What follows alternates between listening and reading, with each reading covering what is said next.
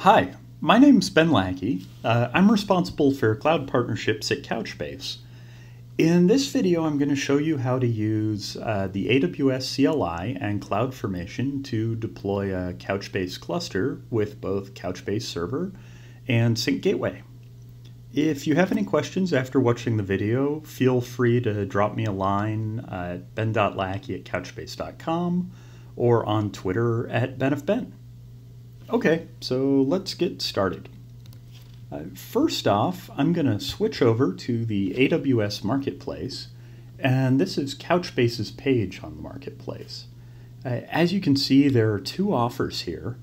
As a prerequisite before using the CloudFormation templates, you'll need to have previously launched both of these offers and subscribed to them. You can check if you're already subscribed by going here to your Marketplace account, clicking on that, and then going to Manage Your Software Subscriptions. And you can see here that I'm subscribed to both of those. Great. The next step is to go to GitHub and get a copy of the CloudFormation templates from there.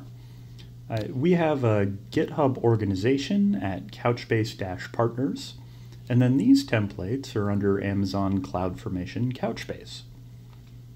The repo has a number of different things. It has a Marketplace template that I wouldn't suggest using outside of Marketplace, as it has some Marketplace-specific things in it that just don't make sense outside. Instead, you probably want to use this simple template, and that's what we'll be using here. There's also a document that covers best practices. And this discusses things like why you should use EBS GP2. Among other reasons, the disks are encrypted, so you don't have to worry about that. There's also a page with a number of links, and these are links to various Amazon-related resources that talk about Couchbase. So, if you click Simple here, you see a couple things. There's a README that gives some background that we're essentially covering in this video.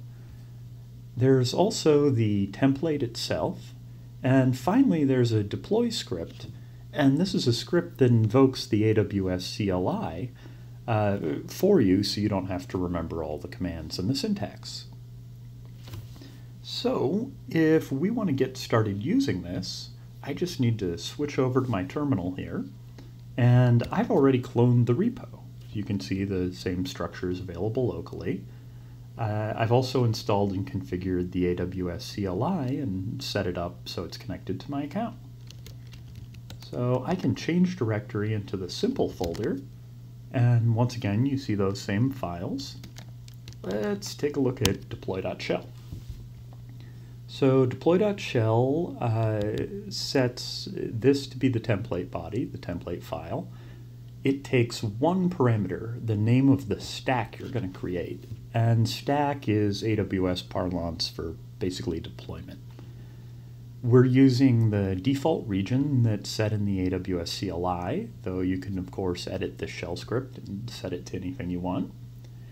And then there are a number of different settings. We're going to deploy 4 server instances, each with 100 gig of EBS GP2, and 2 Sync Gateway instances.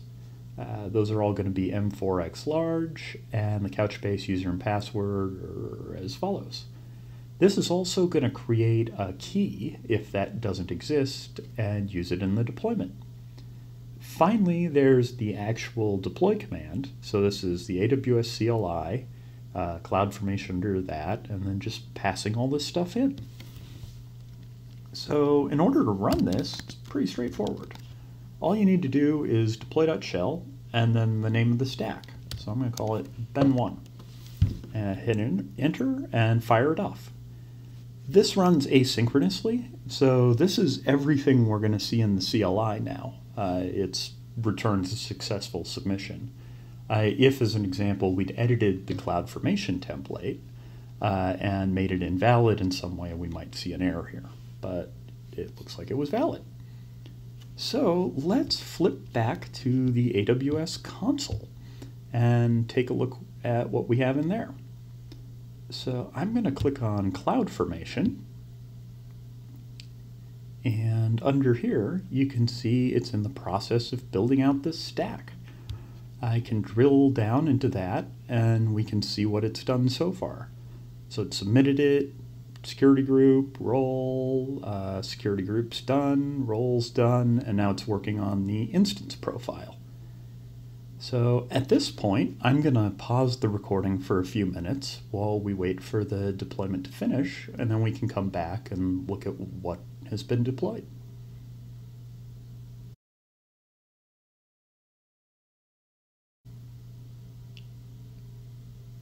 All right, so we're back. I just got a message that the stack had finished deploying. And you can see that here at 18:14:40. If I scroll down, it looks like this began at 18:11. So it took right about 3.5 minutes for this thing to deploy. So let's go look at what we actually deployed. If I click here and click on EC2, we can see that there are 10 volumes running, 6 instances. So that's 6 OS disks, 1 for each instance, plus 4 data drives, 1 for each of our server machines. We can look at this in a number of different ways. This configuration uses Autoscaling Groups. So we have both a launch configuration here, and this is a launch configuration, as you can see, for server, and one for sync gateway. Similarly, down in the Autoscaling Groups, we can see one group for sync gateway, another for server, 2 instances, 4 instances.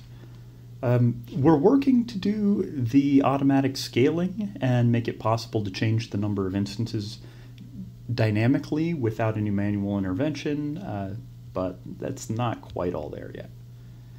Okay, so let's go look at the machines now. We go back to the dashboard, click on Instances, and you see here there's 6 machines running. And these just recently came up, so they're still in the process of fully connecting to EC2 and doing their thing. We can pick the IP address of one of these and connect to it and try to figure out what it's running. We're in the process of adding tags and things like that, so you'll know which machines are running server and which are running sync gateway, but that's not done quite yet. So let me paste that IP address in, and let's try port 8091. So great, this is a machine running server, and we can log in using the username and password we specified earlier. If you log in and still see the Couchbase config screen, that means the startup script hasn't quite completed running and you just need to give it a few more minutes. So if I click sign in, I see here my Couchbase admin. I can scroll down and looks like this cluster is still starting up actually.